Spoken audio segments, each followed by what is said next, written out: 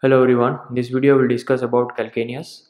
So this is the largest and strongest bone of the foot, and it is situated below the talus, and it also extends beyond the talus. Its axes are directed forward, slightly upward and laterally like this in anatomical position. Okay. Now in front it articulates with cuboid to form calcaneocuboid joint, which is saddle radiosynovial joint, and above it articulates with the talus to form subtalar joint. Now let's see how to determine side of the given calcaneus. So it is having 6 surfaces, namely medial, lateral, anterior, posterior, dorsal and plantar. Now you can clearly see the dorsal surface is having multiple articular facets, and medially it projects a bony shelf, that is sustentaculum tali. So this should be medially. Now this medial surface is concave, whereas lateral surface is almost flat, and the anterior surface is smallest, and it is having concave or convex articular surface. So this is right calcaneus I have. Similarly, if you see this, then this is sustentaculum tali, which should be medially. This is the largest articular facet, should be dorsally. This is concave medial surface and flat lateral surface. Similarly, you can make it confirm by seeing the smallest concave or convex anterior surface. So this is left calcaneum, this is right calcaneum, and they are situated like this. The long axes are forward, laterally and slightly upward in anatomical position. See this, like this. So if you see the articulated foot from medial end, see the orientation of calcanea. See, it is directed laterally, forward and upward. See this. This is how it is oriented. Regarding general features, as I told you that it is having 6 surfaces: dorsal, plantar, medial, lateral, anterior and posterior. So let's just first see the anterior surface. It is smallest and it is having concave or convex articular facet.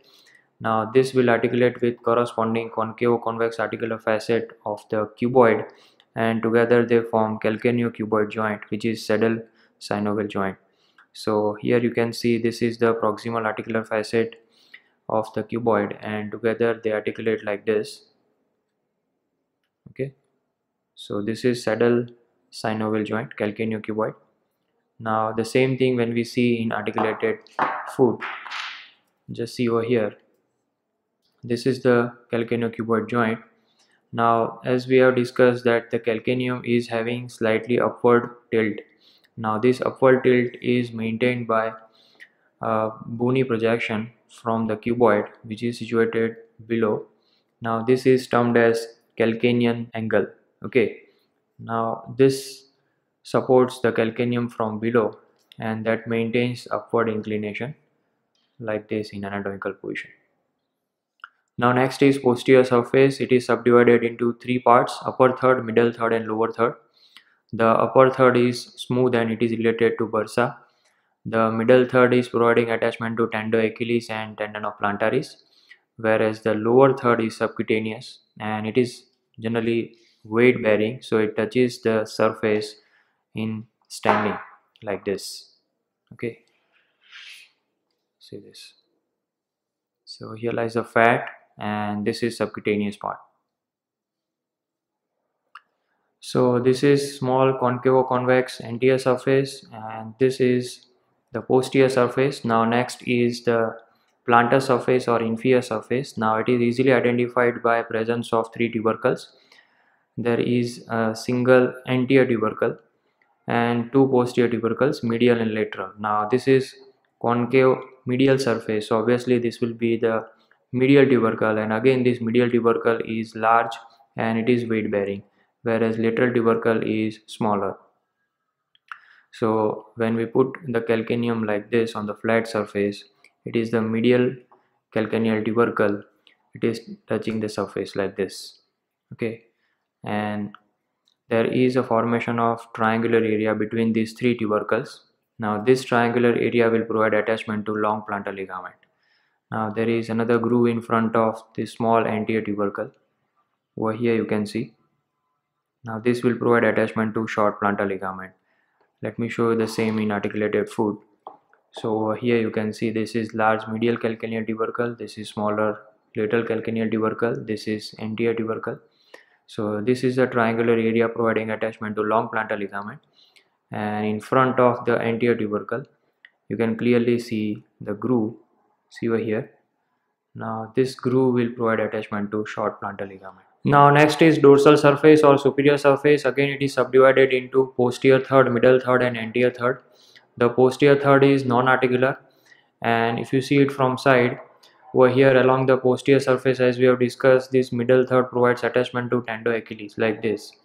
So here lies the bursa, and over here this is the posterior third of dorsal surface, and this is related to fibrofatty tissue which separates bone from this tendon, okay, like this. So this posterior third is non-articular and is related to the fibrofatty tissue. Now next is middle third. It is articular and it is having large oval articular surface. Now this will articulate with corresponding articular facet under the body of the talus, you can see over here, and these two together will form subtalar joint. See this. So here is a formation of subtalar joint. Now same thing you can appreciate in articulated foot. So over here this is dorsal surface, posterior one third non-articular, and in middle third you can see formation of subtalar joint. See this. Okay. Now in front is the anterior third of dorsal surface. Again it is subdivided into articular and non-articular areas. The articular area is having anterior and middle articular facet of talus, and that will articulate with corresponding articular facet along the undersurface of head of the talus. You can see over here and here. These two articular facets will articulate with corresponding articular facet along the anterior third of dorsal surface of calcaneum. Okay, and along with the navicular bone and spring ligament, these together will form talocalcaneonavicular joint. Okay, so anterior third is having medial articular and lateral non-articular areas. Now this lateral non-articular area is further subdivided into medial narrow and lateral wide area. This medial narrow area is depressed, and this is termed as sulcus calcanei. Now if we join the talus like this, and if you see it from laterally, you can appreciate that depressed area, sulcus calcanei, and that is having a corresponding depressed area underneath the neck of the talus, that is sulcus talli. So together these two sulci will form a blind track which is termed as sinus tarsi. Now this will provide attachment to interosseous talocalcaneal ligament. So here is the sulcus calcanei, this is sulcus talli, and this entire thing is sinus tarsi. Now lateral wide area over here, this will provide attachment to extensor digitorum brevis, inferior extensor retinaculum, and stem of bifurcate ligament. So these three structures are attached to the wider lateral area, whereas the medial narrow area will provide attachment to interosseous talocalcaneal ligament. So this is regarding dorsal surface or superior surface. Next is lateral surface. It is flat, it is subcutaneous, see over here, and in its anterior part it shows a tubercle or projection. This is termed as peroneal trochlea or peroneal tubercle. Now above to that lies tendon of peroneus brevis, and below to it lies tendon of peroneus longus, and itself it provides attachment to inferior peroneal retinacula. So this is lateral surface. The same thing you can appreciate in articulated foot. See, this is lateral surface, and over here is the peroneal trochlea. Now last surface is medial surface. It is concave from above downward, see this, and along its anterosuperior part it shows a bony shelf. This is termed as sustentaculum talli.